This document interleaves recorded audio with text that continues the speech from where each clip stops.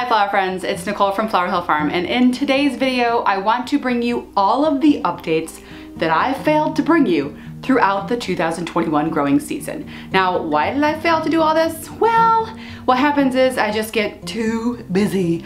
I'm juggling, I see updates, I take pictures, and I never get around to making a video or including those updates in videos. So I have all of these pictures and stuff, and I've never shown them to you. So I have updates on the Lisianthus, the Astilble that I planted. If you remember way back in the spring, I planted an entire hedgerow of Astilble. I have the forest garden updates. Let's see, what else do I have updates on? Oh yeah, I have updates on the bearded iris, the perennial phlox that I planted. I planted those inside of the landscape fabric, inside of the deer fence, because we all know how much deer like to eat the phlox. So I have perennial phlox pictures to show you. I also have some updates on the hydrangea field that I planted this summer, the 180 hydrangeas. Did they bloom? Did they not bloom? I don't know. And also I have a surprise update to tell you about. But first, I really want to let you guys know that pre-orders are open for the 2022 Flower Hill Farm calendar. A lot of you guys have been asking me to put together a calendar with my photography. Now, if you're not following me on Instagram or Facebook, you may not have seen these pictures. I chose some of my favorite images from this growing season, and I wanted to put together this calendar for you guys. So it's available right now for pre-order on my website. The link is in the description below. Right now, sales are open to US orders. I'm waiting to get back some quotes on some international shipping charges. I do plan on shipping these internationally. I should have these shipping charges shortly, so those sales will open. I'll let you guys know. A special thank you to everyone who already has pre-ordered. I announced this on social media last week, and so many of you have already put in an order and are even buying calendars for your friends and family members, which is a super thoughtful idea. Thank you so much for your support. There is a limited number, so sales will only be open until they're sold out. So the calendar itself is a 12-month calendar. It has more than 12 pictures though, because there is a back page with a surprise picture. The calendar is 12 by 18, but it opens up to 11 by 17 when it's hanging on the wall, and it does come with a little hole for you to hang it up. So I'm very excited. It was really, really hard to pick the images for this calendar. I'm gonna have to, start working on this in advance next year for the 2023 one, because it was really a lot of work to go through all of the pictures and choose out of all of my photos. I take thousands of photos, and it was hard to narrow it down. So I think next year I'll have to have a better game plan, but I'm really excited with how it turned out. And it's not like a growing plan calendar or anything like that. It's simply a calendar with images and the dates. I am including a special gift with your order, and in addition to the special gift from me, I'm also including a handwritten note from me as well. So I'm doing all of the shipping and packaging and all that stuff from my house. So this isn't like a drop shipment where you're ordering it and somebody else is handling all that. It's me putting them in the envelopes and sending them out. So if you guys are interested, check out the description below. There's a link. It'll take you right to my website, and it's available for purchase. Okay, now on to the updates. First off, the Lisianthus. So you guys have been watching the Lisianthus from the day that I started the seeds, which was way back in December.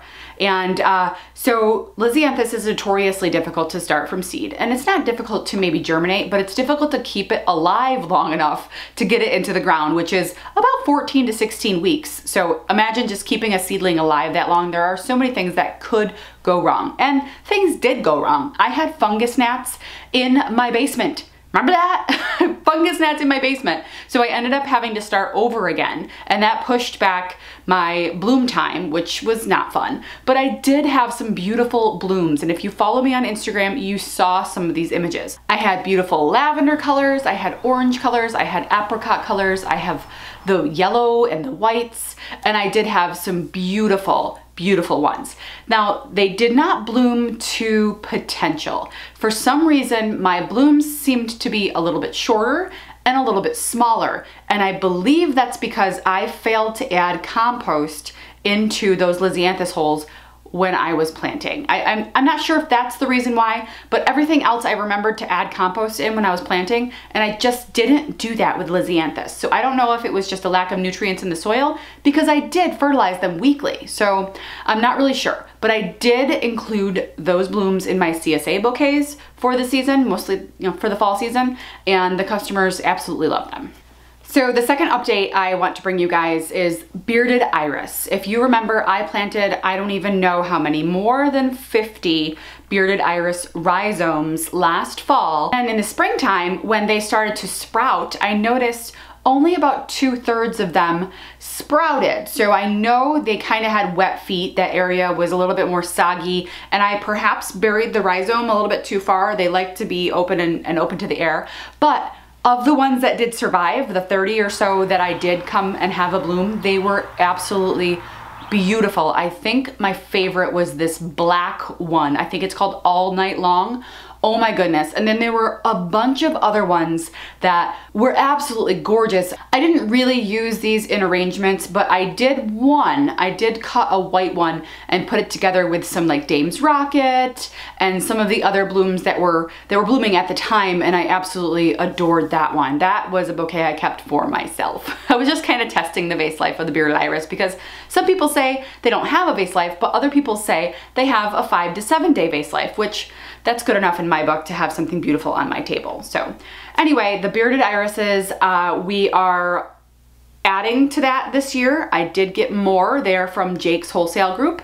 I have probably, I don't even know how many more in a box that I need to plant like yesterday. So they definitely did not disappoint. Okay, so up next, the Astilble hedge that I planted along the tree line. Now, I was surprised that day by my cousin Mike. He ended up showing up and helped me spread wood chips. So the Astilble, I think I had 50 bare root Astilbe, and they were both different shades of pink, and I didn't know what was gonna happen. I got them in sort of late. You know, when you order so many things in and you're only one person and you're trying to plant all this stuff, you kind of run out of time and space to do this stuff. So I was planting it late. I didn't expect anything to happen other than green growth, but I was surprised when I went over there one day later in the summer and I saw almost every plant had a sprig of pink Astilbe. It wasn't big, it was probably an 8-inch sprig, and the greens themselves had only grown up to be about 10 to 12 inches, but they did bloom for me this year. Now, I did not cut any of them, I just enjoyed them with my eyes, and hopefully in years to come, they will just get bigger and bigger and bigger and double in size. In fact, my mom has one in her garden right now that she wants me to split and take because it's massive. It's just taking up so much room in her garden, so I might do that in the springtime. Anyway, really loving the Astilbe. I think it's gonna be a great spot there. It's got morning sun and then afternoon shade. I think the Astilbe is going to be happy there. I did plant mock orange in the front of that, and that did put on a lot of nice healthy growth, but obviously nothing bloomed from there this year. So now we're up to the perennial phlox. I planted 125, I think, perennial phlox, like Danielle and David and Popeye, those beautiful phlox that you see that are the tall perennial phlox. Those are great in arrangements. So I planted those bare root. I did not expect to see any blooms from them this year, and much to my surprise, I did. I saw a lot, almost all of them gave me a bloom. Now, I did lose a few. I don't know if that was from insects or just too much rain. I really don't know what it is, but I did lose a few plants. I lost the flu. I did lose some plants, but the majority of them are there and they bloomed. In fact, they're still blooming right now. So they're really fantastic. I really am excited to watch them grow and grow and grow and grow, because they start out as this small plant and then they just get wider. I've seen them plants that are several years old that have like a 3 or 4 foot wide space at the base that they multiply and get bigger every year. So I'm excited to watch that area just kind of mature. Yeah. So many of you guys have been asking me for updates on the forest garden. So really early in the spring, I think it was March or April, my mother-in-law and I planted, I think 125 columbines and then 25 hellebores. So the hellebores didn't really do anything this year. They just kind of had their own growth. But the columbines, some of them did have beautiful blooms this year, and they were probably 18 inches tall, which I didn't expect for planting bare roots this spring. That's an area that I expect to be impressive next spring. I was not expecting anything from that, but the fact that I did have some blooms already was beautiful to see. And I did use that in that same bouquet that I kept with the bearded iris. I did cut a columbine for that as well, so that you see right there. I would say about 25% of the columbines that I planted bloomed this year, which was nice to see. Also down there, I planted some Christmas ferns, and all 5 of those bare roots, they took off, and I do have some beautiful Christmas ferns. I'm just gonna let them, I'm pointing because they're right out that window. I can see it from right here. I'm gonna let them mature. I'm not gonna cut anything off of that until they have multiple stems to cut from. What's next? Hydrangea. Yeah, the hydrangea field.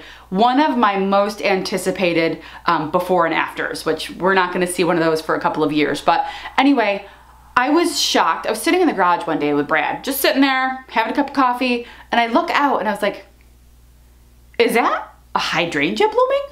What?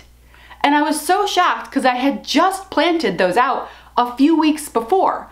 And I actually got on the four-wheeler, and it was raining, of course, and I just sprinted over there on the four-wheeler, and it got over there, and I was like, oh my God, what's happening? Can you believe it? Look, I have hydrangeas, buddy. There were little balls of green limelight hydrangeas all over the place. Even one of the ruby ones was in bloom, and I took pictures, and I was so in love and so excited because they like tripled in size already this year. The surprise update is the David Austin roses. So a couple of years ago, I planted David Austin roses, and 4 of them I planted inside of a raised bed inside the deer fence, because again, roses and deer, they don't love each other. Well, actually, the roses don't love the deer, but the deer love the roses. It's not a mutual relationship. So the roses actually did amazing this year. Only 3 out of the 4, because one of them, she passed. A moment of silence, please. Yes, we lost one of the roses, but I will say that the 3 that I did have, which I think it's the Poet's Wife, the Queen of Sweden, and then the Jekyll? Maybe not the Jekyll? Let me look at my Instagram.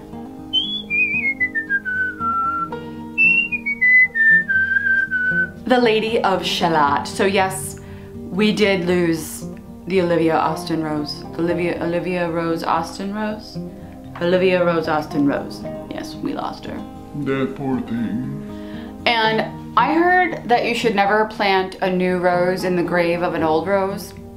So there's nothing there. I didn't plant anything there because I was terrified to plant a new rose in the grave of an old one in case there was something wrong with the soil or something there. Fungus, disease, demons. The new roses that I got this year, I planted by the front porch, so we'll see how that goes. Anyway, those are the updates that I wanted to share with you guys. I'm sure I'm forgetting something. There were so many things that I did this year that needed updates. I'm not sure if I got around to all of them. I'm hoping to be better at that next year. I'm not making any promises though, because she's a busy girl. So anyway, I do plan on having some help. I actually have somebody coming this week to help me plant the rest of the bulbs, because I have 9,000, I think, more bulbs to put in the ground. It just hasn't stopped raining here, so I haven't been able to put my bulbs in the ground because the ground's too wet right now. So I'm hoping over the next week or so I'm able to get them all on the ground. And guess what? It's gonna snow tomorrow. Awesome! I have no doubt, no doubt. Oh, tell me 'cause it hurts. Ooh, I have no doubt that I will get all the bulbs in before the ground freezes for the year. Holy guacamole, there's so much to do. I gotta go. Thanks for sticking around. We'll see you soon. But I have no doubt that I will get all the I'll get all the yawn, stutter, yawn, yawn, stutter, trip, ball, bark. That's my life. And for those of you who are interested, don't forget my calendar is only available for a limited time, so get it while you can. Hi flower friends. There are many things in nature that come bearded. Bearded men, bearded dragons, and of course bearded ladies. Ooh la la. But perhaps my favorite is the bearded iris.